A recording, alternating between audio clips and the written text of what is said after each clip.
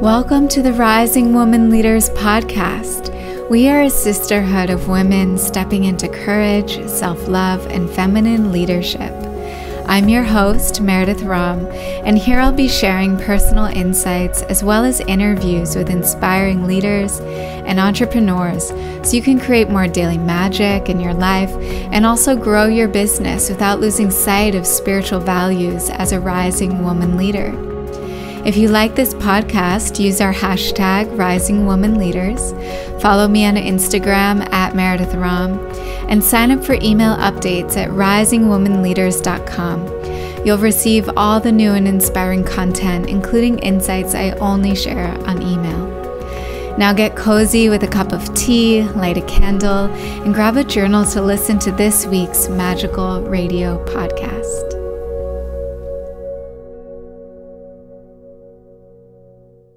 Hey everyone, it's Meredith. I am so excited to share the interview with Katie Dalebout today. She is a fellow author and podcast host and has some wonderful wisdom to share. But before we dive in, I wanted to let you know that I announced a Kickstarter campaign to raise funds for the printing of my book, Synchronicity. At the time I'm recording this, it's only been out for 3 days, and we're almost at 50% of the goal. I'm so grateful for all of you who have contributed. And if you want to take a moment and check that out, I'll put the link in the show notes. And you can also just visit meredithram.com. And at the top, you'll see a link to check out the page. So without further ado, I hope you enjoy today's show. Welcome back. This is Meredith Ram, and I am excited to have Katie Dalebout on the show today. A little bit about Katie. She's a millennial blogger, a yoga teacher, and a podcast host. She explores creativity as a gateway to developing a positive body image and true holistic wellness. Her first book, which I've been reading, it was published with Hay House just this spring as a collection of journaling tools to help people find self-acceptance beyond their physicality.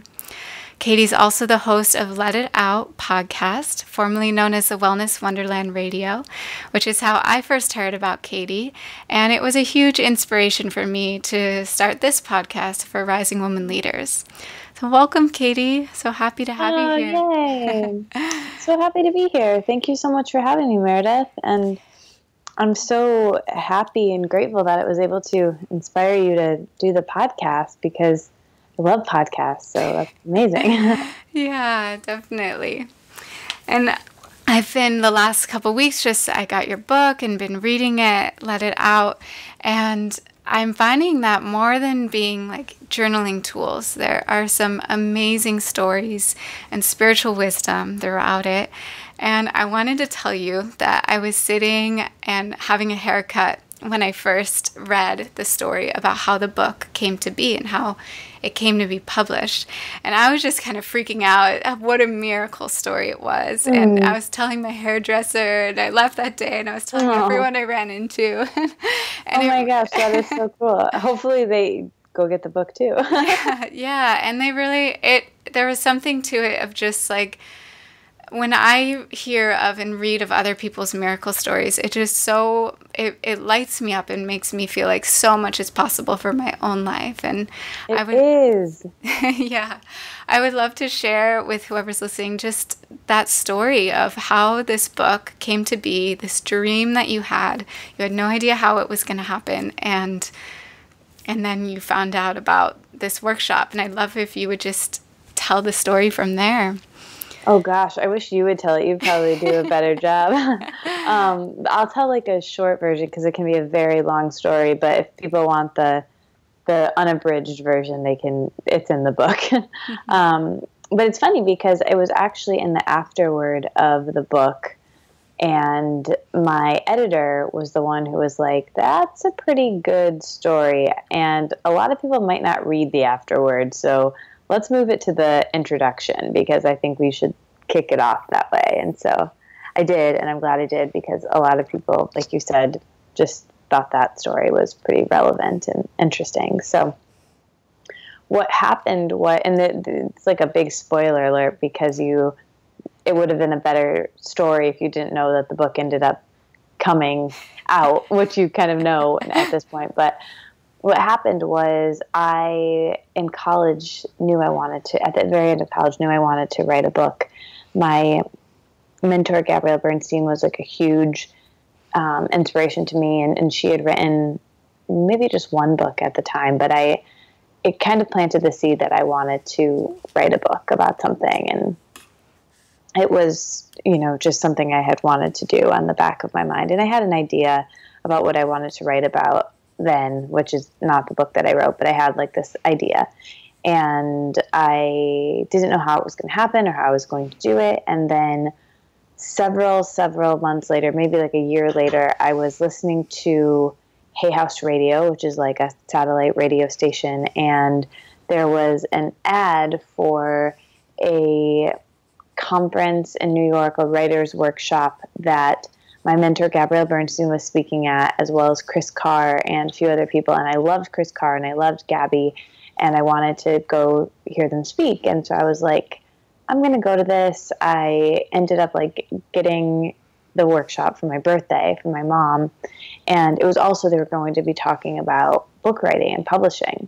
And so I was like, cool, this is amazing. I'll go, whatever. So I go to this thing. When I get there, I find out there's actually a contest associated with it too, where if you go, they'll teach you how to write a book proposal. And then you have like 9 months, maybe more, to write the proposal and submit it to Hay House, and they will give book deals. They'll give one book deal, and then the second prize and the third prize is like a self-publishing deal and like another self thing. I don't remember what the third prize was.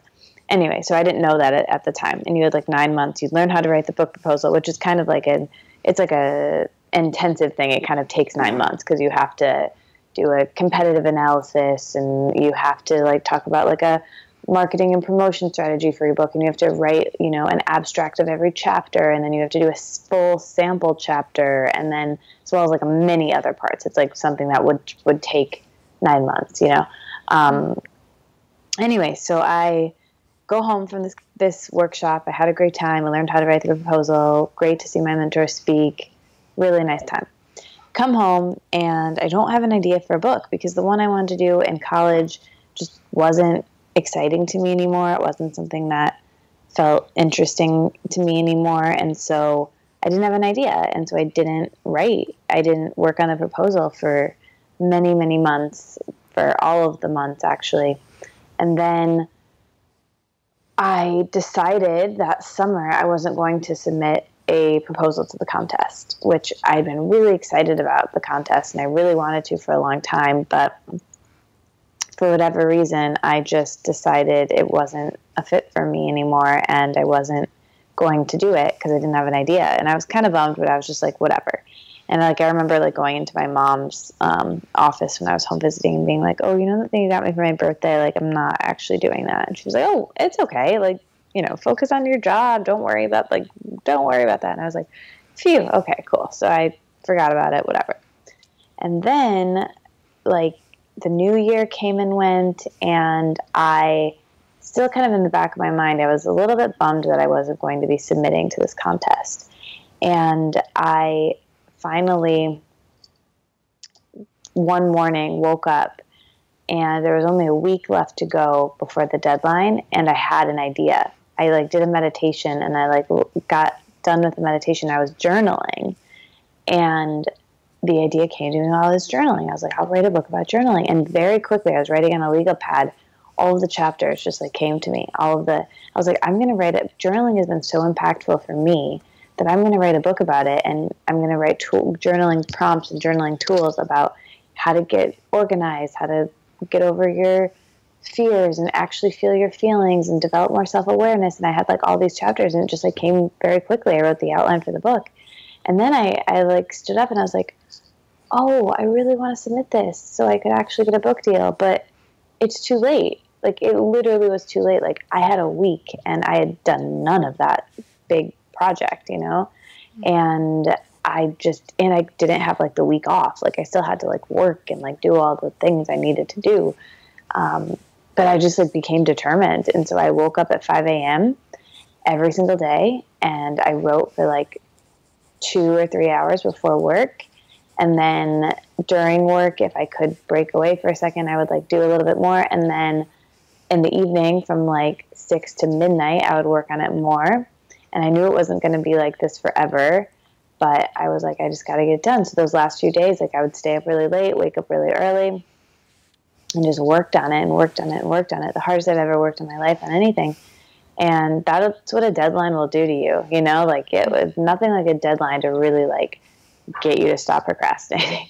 Mm-hmm. And I just worked really hard. And then the night before it was due, and they were very clear, like they would not take anything past the deadline of midnight that night it was due. And they wouldn't take a half proposal. So meaning they wouldn't take a proposal that didn't have all of the different parts. Mm-hmm. And I had so much done of it that it would have been like a big bummer to not submit anything, but I didn't have enough done of it to submit it. Like I was probably like 98% done, but I had like 2 big parts that weren't complete. And I was just like, I can't do it. It was like 11 p.m. I'm working. And it was like about to be midnight and I didn't have it done. And I was really bummed. But I was like, you know what? Like, there's no way I can get this done. I have like 2 minutes to go. It's okay. And I just like went to bed. And I was like, all right, well, you know what? I'll make a really great ebook and I'll sell it on my website and that'll be cool. And I was like unattached. And I went to bed and because I like woken up at 5 a.m. that morning to work on it. I was just exhausted and like really bummed. And as I was lying in bed, I realized, and I just needed like a little bit more time too, but I just knew I didn't have the time because it was like 10 to midnight or whatever. And I'm lying in bed and I have a thought. Actually, I think it was like washing my face. I was like, wait, Hay House is on West Coast time and I'm on East Coast time. I have 3 hours. So I manifested more time. I created more time. Nobody can say that you can't create time and move time. So I created 3 more hours for myself.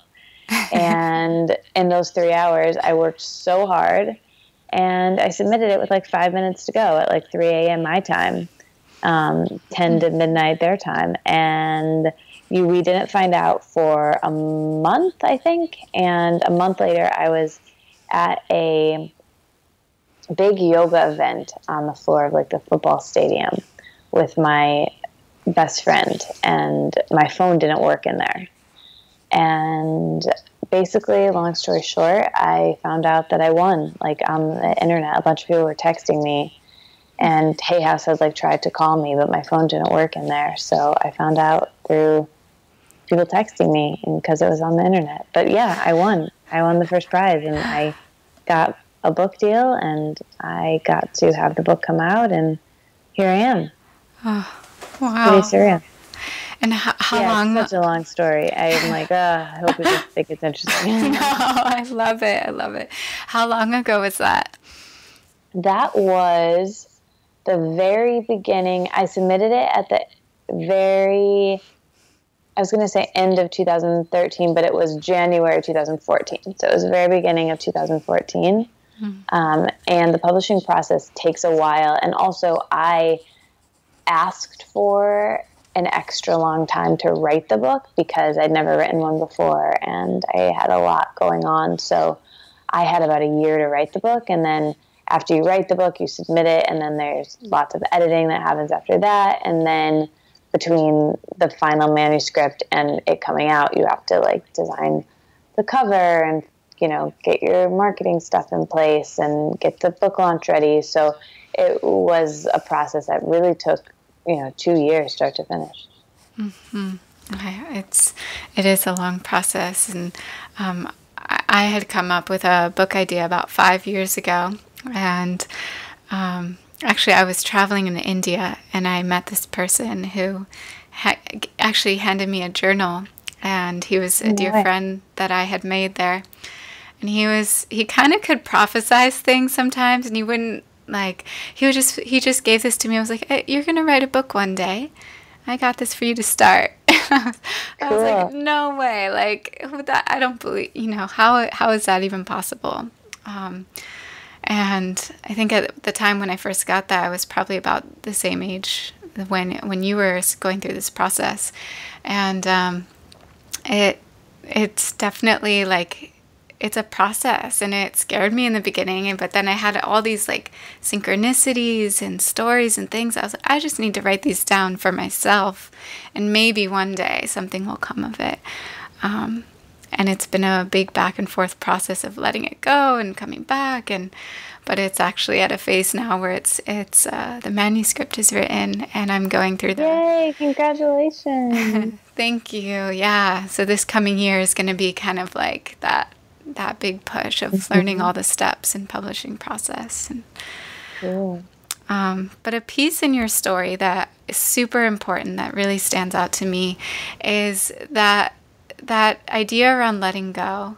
And I know that when you submitted the proposal, you're like, okay, I'm just, going to be unattached. And I wondered if you could talk a little bit about that process of just letting go.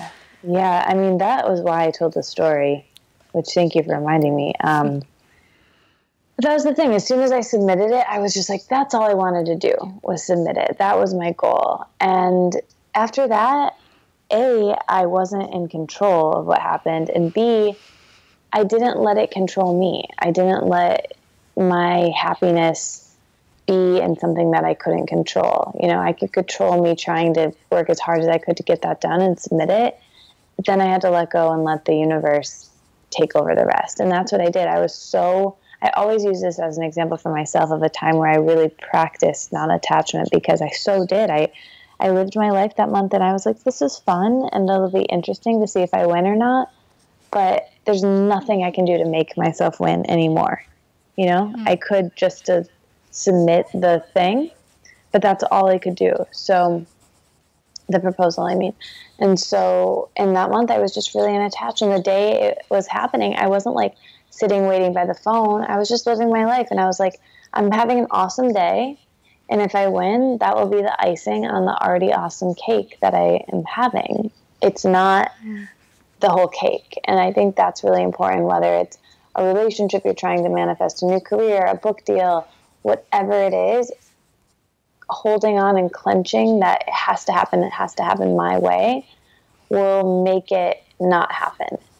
And it will, it's not necessarily that, it's just like, you also might get the thing and you'll be like, all right, this is it. What do I need now? So I think it's all about just like practicing non-attachment and focusing on what you can control, which is how you feel about things and what your thoughts are. And that's about it.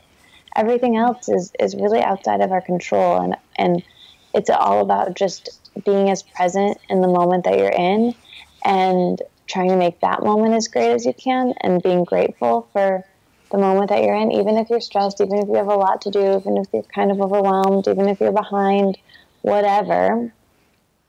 And just know that this is what it is, and tomorrow will be a different moment, and you'll get through that too.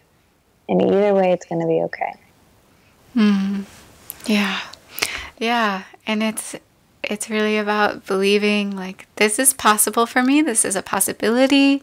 And like you took the actions, you did everything you could up to a point. And then it's like, okay, I've done everything. Now I'm just going to be grateful for what I have. And then it's like you said, the icing on the cake. I love that. And there were also these moments that came throughout the process, it sounds like, where it felt like lightning was striking and something greater than you was just like coming in and giving you these ideas and being like, no, you can do this. Can you tell a little bit about those moments that you've had in your life and what you think helps them come on, or when they happen, how you handle them? Yeah, I mean, I think you're talking about like just kind of like intuition hits, I guess, where like I think one of them was when I got the idea of writing a book about journaling and what it was going to be, and it just kind of came through me. I get them a lot when I'm writing. I think hence why journaling is such an important thing for me. I get a lot of intuition and ideas when I'm writing, and when I'm meditating or when I'm quiet or when I'm doing something mindless. That's usually when I get the ideas. So that's probably, that's really the main time I've had experiences like that. But, they can come through other people. They can come through other people's art, I think, creativity. But, yeah, just kind of sparks of intuition of like a knowing of, oh, this is where I'm meant to be. Or I think I'm meant to go in this direction. Or, this is an idea I should spend some more time on. You just kind of know. Mm-hmm. I find that too. And it's especially those times when I choose, if I'm really in my mind, if I choose, okay, I'm going to go exercise, I'm going to get in my body, or I'm going to meditate, journal. Those are all ways that the intuitive side can come out. Mm-hmm. And I know that a big part of journaling was around helping change your relationship to your body and develop more love and relationship in that. And I wondered if you could speak about that. Sure, yeah. I really struggled with body image growing up. And when I was in college, it kind of spiraled more because you're in control of your food and your time and the amount you exercise more when you're not living at home. And so it spiraled and kind of went in two different directions, gaining a lot of weight or some weight, and then losing a lot of weight very quickly, and then into an eating disorder, and then healing the eating disorder and learning about body image and learning about weight as a social issue and a feminist issue, and really, kind of getting angry at the way that society puts this pressure on women to look a certain way and demonizes fat, demonizes like people being at their normal size that isn't, the size that society and the media deems as beautiful. And what the standard of beauty right now includes is thinness. And my natural body shape wasn't what I wanted it to be. And that just really upset me. So I used force and I used control to change it to something that it wasn't meant to be. And I could do that for a while and it was okay, but it kind of made me go crazy. It made my relationships not so great. It made my creativity plummet because I used all my willpower, all my discipline, all my decision-making power on controlling my food and eating the perfect clean diet and, doing all these things to my body. So I realized that I was doing that and I wasn't having a life. I didn't have a life other than controlling my food and my body and my exercise. So what I did was I learned to get to know myself beyond my body, besides my body. And that was a process of self-awareness and a process, and I'm still on it, I still have bad body image days or bad body image moments, but I don't let them turn into a bad body image week. I don't let it take me out. I'm like, oh, I'm feeling like I don't look very good right now.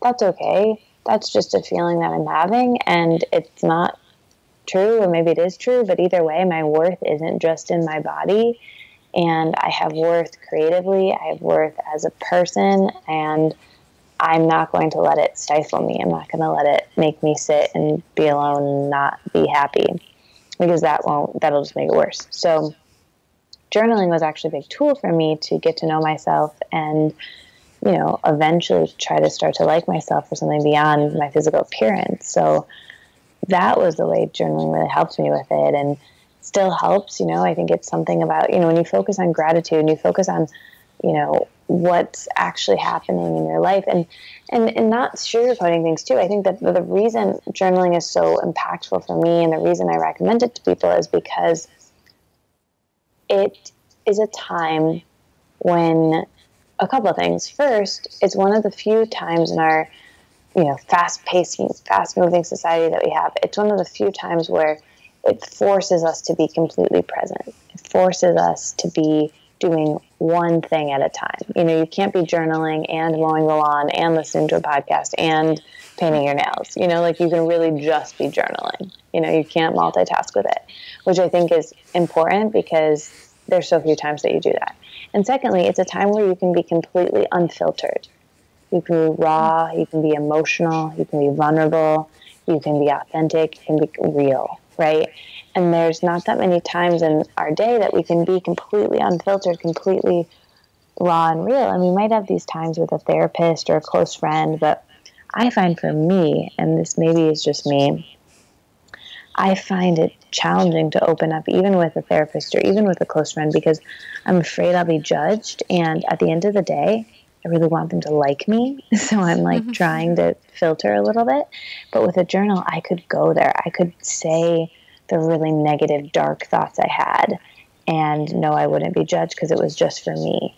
And on the same thing, I could say all the light, all the happy goals that I have that I don't think I deserve yet, that I really want, or, you know, I without someone thinking I was boastful or full of myself, or it was a pipe dream and shutting it down too quickly. You know, I could go there. I could go to the light. I could go to the dark without judgment because it was just for me. And then when I was able to be that vulnerable with myself, eventually I was able to be that vulnerable, or not quite that vulnerable, but I was just able to have more self-awareness for my goals, for my desires, for anything. I was able to bring that to my relationships with other people, to my friendships, to my career, to my creative work, because the first step was to take off the masks to myself, and then I was able to be more comfortable to be able to do that with other people too. Mm-hmm. Yeah, and you needed that space to just let it all, like all of it, all the ugly stuff, all the great stuff, yeah, let it out. And yeah, and I find that for me too, it's like it's a space where, you know, we sometimes have ulterior motives or something. When we meet a new person, we can't fully like let everything out. And in that journal space, it's there for you. No one's going to read it, hopefully. And it's a space where we can just be, and then that love, that acceptance can come in, and that comfort for ourselves. Yeah. And I know that you also teach yoga, and yoga has been a big part of your path. I wonder if you could share about how yoga has fit in your journey. Yeah, I mean, I taught yoga a lot when I was in college, and after college I was like exclusively teaching yoga and blogging, and then for many years I just taught once a week, but Sunday mornings it was my class, and I loved it. And actually recently I had to give up that class because I've been traveling so much, and it was challenging to find subs on Sunday mornings, and I wasn't able to keep doing that. But I love teaching yoga.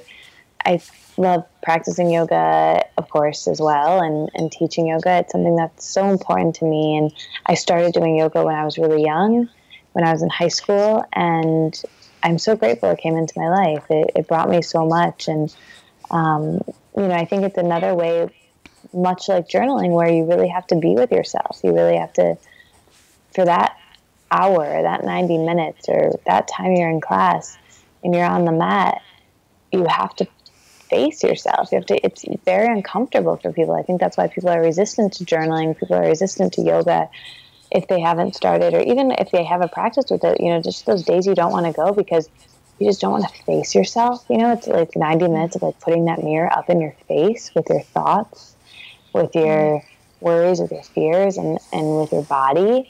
And I think it can be uncomfortable, but so healing and so important and so beautiful. So yeah, I think that journaling and yoga have a lot of parallels, but I'm so glad that I had my yoga practice when I was younger to, again, develop more self-awareness and just have that time with myself. And it's still something that's really, really important to me. And as far as teaching yoga, I love teaching yoga. Like, I really, really enjoy it. It's public speaking. It's, you know, it's something that I really, really love and think is just a fun thing that I do. So yeah, I wish I could do it more. I will again someday. Yeah. You teach yoga too? I do teach yoga, yeah, and it's it was kind of the beginning of all of the personal growth of just walking into a yoga class and, like you said, having no distractions. And I came to yoga because I was experiencing chronic pain in my body, and the doctors were not figuring out what was going on. They're like, well, try this pill or this pill. But at the end of the day, it was so much more just about holding stress and exhaustion in the body. And the solution wasn't actually about trying to distract myself from it or numb it out, but to just be fully present and there for myself and develop the love for myself that I needed in order to make changes in my life. And that was the first step, coming into yoga practice. That's amazing. Yeah. And I know that, so you, as you've been developing your business and your gifts and sharing around writing and journaling, your podcast, you talk a little bit about in the book that you also had a full-time job, and that was something that supported you while you could really give in the places that you were passionate about.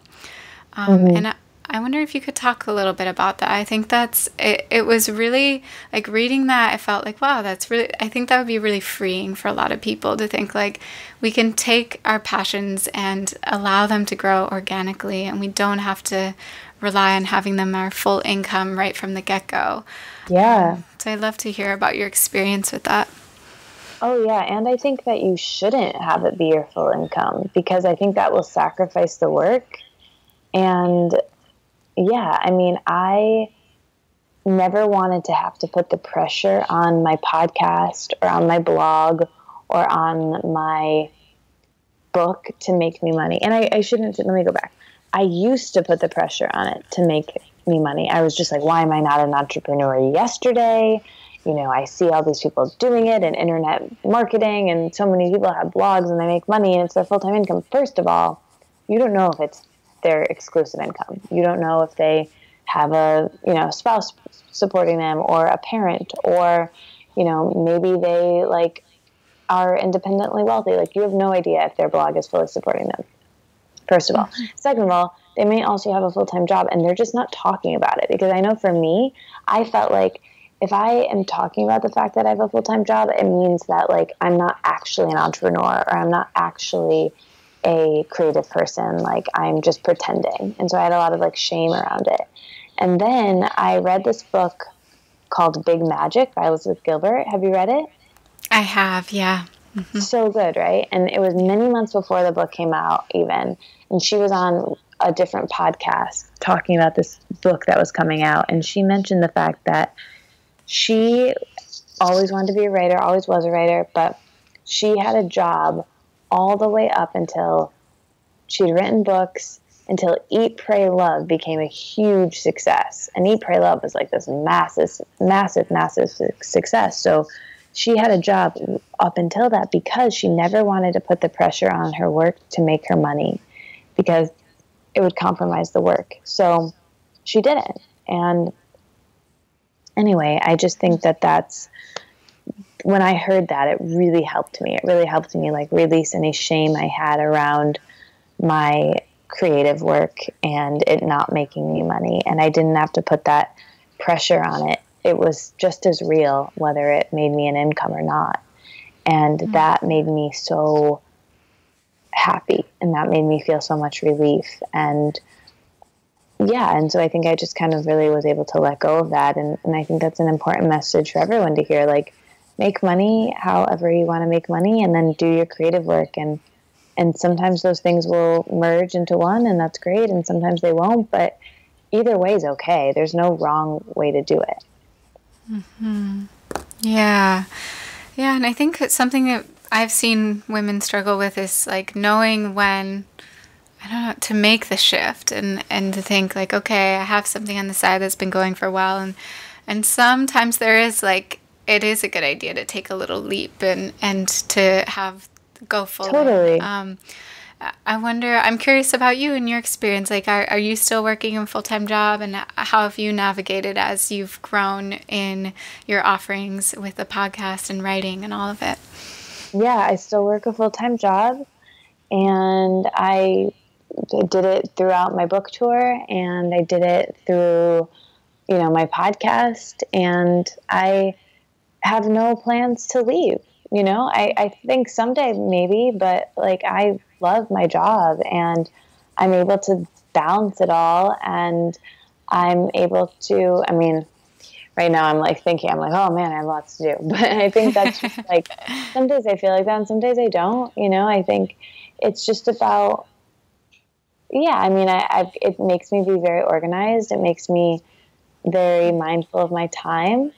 And I do, sometimes wish I was able to focus more on one thing. And I think I would probably have more output if I was. And someday I probably will. But right now I'm embracing that this is the phase that I'm in. And I think if I wasn't in this situation, I would be much more like, please buy my book right now because I need to pay my rent and I need groceries and I really like Whole Foods and it's so expensive, so I would have to I would have that energy with like the selling of my book.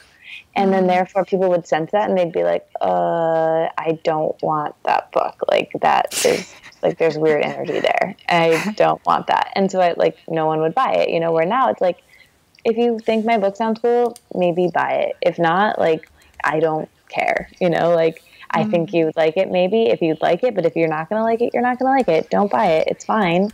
Just it's not going, I don't need it. I don't need someone to buy my book or be a sponsor of my podcast, because if they don't, I'm not okay. Right. If they do buy it and if they do want to sponsor the podcast, wow, thank you. That is so amazing.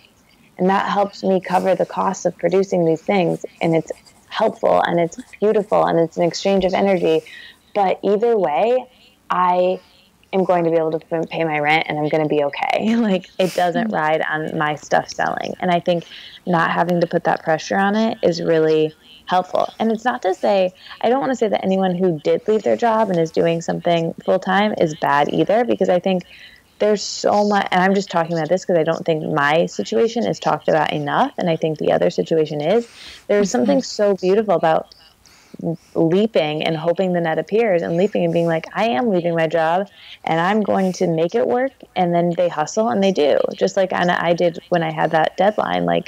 I think that's kind of a beautiful thing as well, and I think there's no wrong way to do it. Some people have a different threshold for uncertainty. For me, my uncertainty threshold isn't that high. So that would freak me out if I didn't know, where I was going to, if I was going to have enough money to live, or that would stress me out. And then I wouldn't have any energy left to create. I wouldn't be able to produce a podcast. I wouldn't be able to write. I wouldn't be able to make stuff if I was worried about my basic human needs being met, shelter and food and money. So for me, that didn't work. But some people are like, oh, I'll figure it out. It'll be fine. People will help me. It'll be great. And they can still create and they make it work and they probably make more stuff than I do. But I think everybody has a different threshold for uncertainty. I've always been more of a stepping stone person.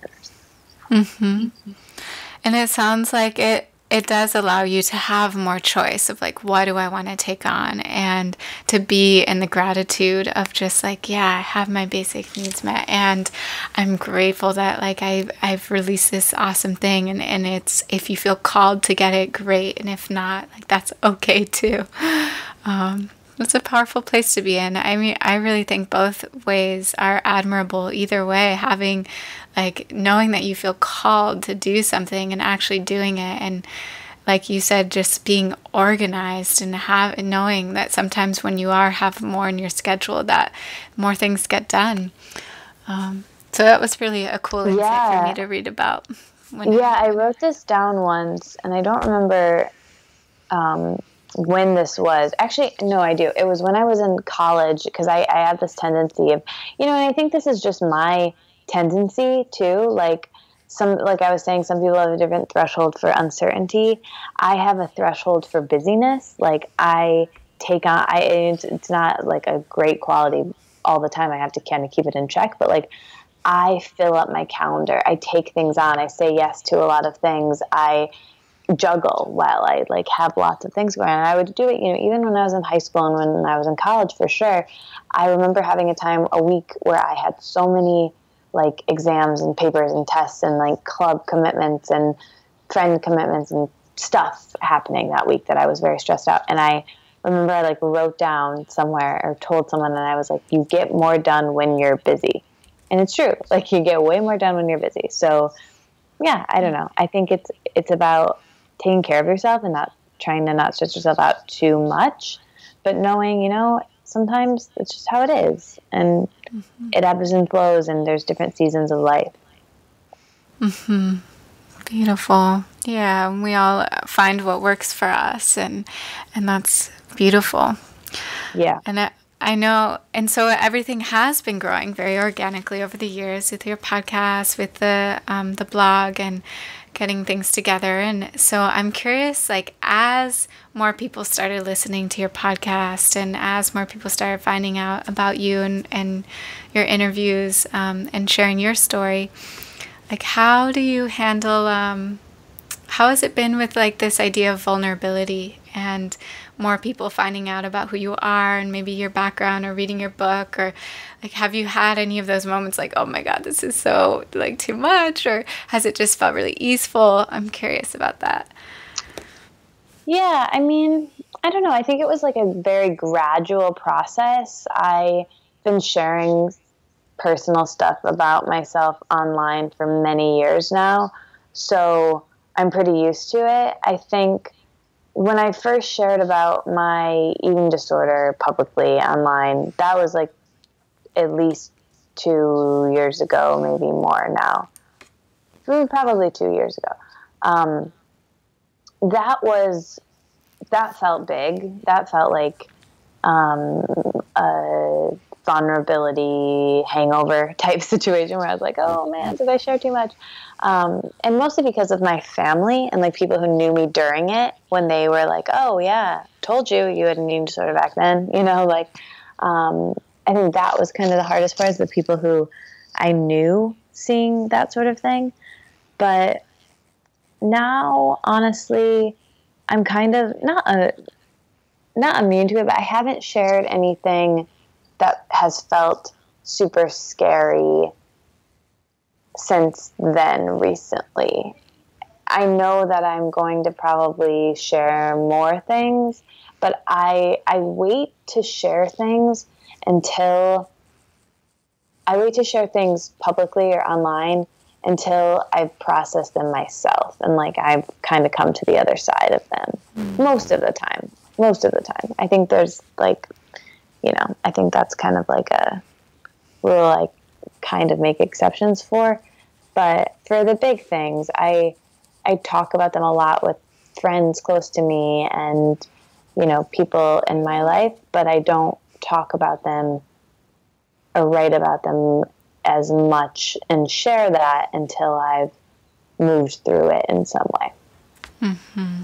I think that's very wise advice. Yeah, to be in a space and not have a charge around it in order to be able to talk about it with wisdom. Yeah, exactly.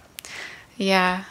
And something that helped me, I remember when I first started blogging and I felt, so scary. I don't want to tell about some of the hard things I've been through. But I knew that like somewhere out there was someone who needed it. And that when I first started blogging, I remember that really helping me, and like having someone come up to me in yoga and be like, oh my God, thank you for sharing last week. And even though it may have felt scary at the time, having that kind of feedback has made me just feel excited to keep sharing and being honest. And yeah, totally. And I'm also curious how you handle if you ever get pushback around, like if someone doesn't like something you share, or if maybe someone says on your podcast, or how do you go about handling those kinds of situations? I've been very fortunate that the type of feedback I've gotten has just been really positive, and people have been really nice. And I mean, of course, people, like, if they don't like it, I think they're just not sharing with me.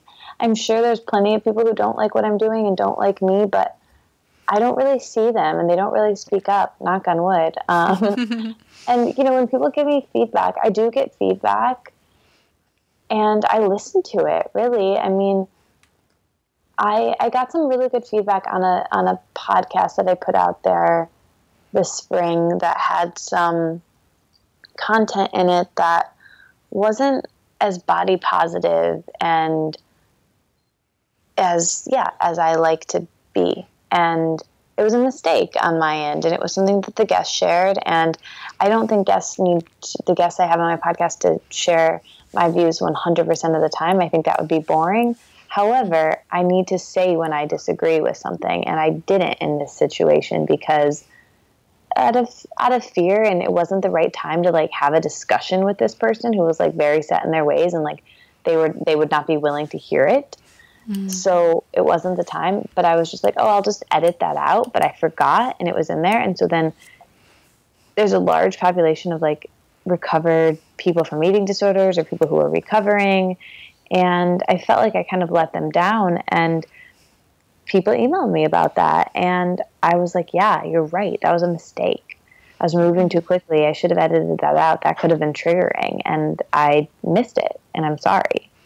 And I came out and I said that, and I went back to the episode and I fixed it. And I think we can all move on and be friends, and they can be like, good job. You heard us and you fixed it and you made a mistake, and everybody can make a mistake. And so I think that's really how I handle it. And then other than that, I'm just like really grateful for anyone who's found my book and liked it. And you know, there's in one of my favorite movies, there's this great line where one of the characters says, talk about what you love and keep quiet about what you don't. And that's what I try to do in the world. And I think that's kind of a great way to be. I don't think anything productive happens when people get together and talk about how much they hate something or how much it bugs them or, you know, whatever. I don't think that's productive. I think getting together and talking about what we love and what we're obsessed with and what we find so fascinating, like, that's a conversation I want to be a part of. And that's the conversations I have with my friends.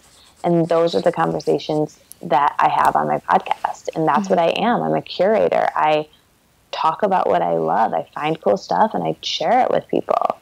So, yeah, I don't know if that really answered your question. Yeah, absolutely. Yeah. And it's that idea of like, yeah, if a mistake comes up, you can own it and move forward. And also what you are putting out in the world, this positivity and your authentic love and sharing for what you want to create, that's what sounds like what comes back. And that's very much like the law of attraction. What you put out comes back. Yeah. Yeah. Totally. I know. I love when you ask on your episode around like morning, evening rituals, and I thought I would ask you just what are your current rituals around things you do when you wake up in the morning, or what you've been doing lately before you go to bed. Yeah, for sure. So, well, you know, it changes with the seasons for me, for sure. But right now, lately, I wake up and I drink a bunch of water, and I try to make my first thoughts something positive, something grateful, something excited about the day. And I go to the bathroom first. I go to the bathroom and then I drink a bunch of water and like brush my teeth and scrape my tongue. I'm getting very like specific and granular here, but those are like the literal first few things. And then after that, lately I like to get outside right away, and I'll just like put on some like shorts and like go on a walk and like listen to something maybe, and just like get some sun and fresh air. And then I'll come back and do my meditation. I do TM meditation, so I do 20 minutes in the morning, 20 minutes in the evening.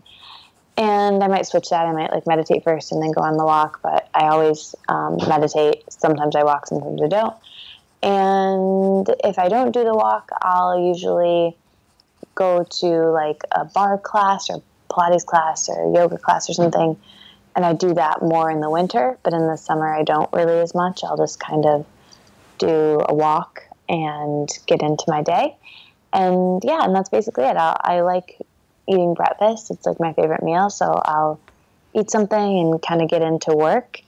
And then in the evening, it's different every day depending on what I'm doing. But I usually finish work and I try to like plan what I have to do the next day, the day of, because that really helps me be less overwhelmed the next day. And if I don't remember to do that, I'll kind of go into the next day like, oh, where should I go? What do? I don't know, because I work from home and I just like, there's so many options and choices. And so I try to plan the day before. And then I will stop working and I'll meditate to kind of like book into my day. And then I will, sometimes I'll go to if I didn't in the morning, I'll go to a Pilates class or yoga class or something, or I'll go on another walk. A lot of times, honestly, I don't do that, and I'll record a podcast in the evening. That's when I usually record my podcasts, or like we're doing right now, and I'll be on someone else's. And then after that, I usually just have dinner and like watch, YouTube videos or something, and that's kind of like my reality TV, or I'll watch a movie. I'm trying to watch more movies because it really is good for me. Or I'll go out to dinner with friends, or I'll go see a movie with friends. And then I get ready for bed. I always wash my face and brush my teeth. I can't go to sleep without doing that. And then I don't really read in bed. I can't do that. I just like get too tired and uncomfortable. So sometimes I'll like listen to a podcast or an audiobook a little bit before bed, something positive. And then I have a little journal by my bed and I write down 10 things that I'm grateful for that day, and I try to make it different every day. And then I write down 3 things I'm excited about doing the next day, so it helps me to get out of bed. And then I write down 3 things that went well that day. And sometimes it's really easy. Sometimes I'm coming up with like 12, and sometimes it's hard for me to get through 2, and I like push myself. But I always find them and I always do it. And then I go to bed. Yeah, that's really it. I'm just writing down those last pieces of what you write in your journal. That's really helpful. I think just ending the day with gratitude and thinking about what you're excited about the next day and what went well. One of my favorite exercises from the book was the idea of the excitement plan. And like, if you have trouble waking up early in the morning or getting out of bed, like, we should be excited about our day. So what can you do to bring into morning to just have like a little ritual with yourself? So that's super helpful. Thank you. Yeah. So a question that I ask everyone who comes on this show, I'm really curious about how people navigate when fear comes up in their life. And I would love to hear if like there is a fear that has come up for you in the last year, like what that was and how you overcame it. I'd love to hear about that. Oh, that's a great question. I've had a lot of fears. I think a big one is like taking chances and putting myself out there into situations that are uncomfortable and I don't know if they'll pay off, but they're worth a try, even though the outcome is uncertain. And so, like I was saying before, I have like a low threshold for uncertainty, and me like trying to push beyond that and go to things that I don't necessarily want to go to in the moment, but I think will be good for me, or like going on a date that I'm not sure I'm going to like the person, but trying it because I know it's good for me, like kind of pushing myself to do things that the outcome is uncertain, with a job, with a traveling thing, just really pushing myself outside of my comfort zone. I hope that wasn't too broad of an answer, but literally I could share a million little fears I've had this year and how I've just been like, yep, I'm afraid, but I'm going to do it anyway. And honestly, sometimes being like, yeah, I should have been afraid. That was hard. Or sometimes being like, wow, that was really hard, but I'm really glad I did it. Yeah, I think that's a good skill to have, to notice when we have the discomfort come up and be like, okay, what's that about? Maybe I could be with that edge a little bit more. Can you think of an example of when you did one of those things and it turned out really awesome and you felt super proud of yourself? Yeah. I booked a trip to Hawaii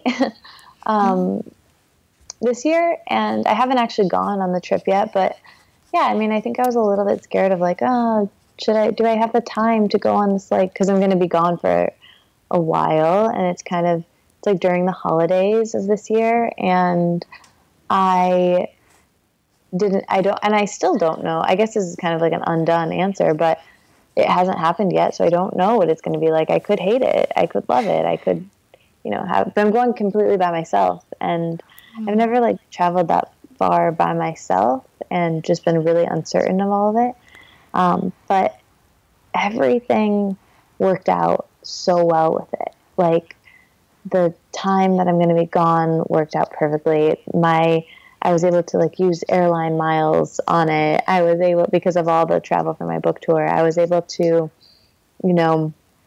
have like, just all of it worked out so perfectly that I just know it's where I'm meant to be. And I'm so excited for it, and I so need it after the year that I've had.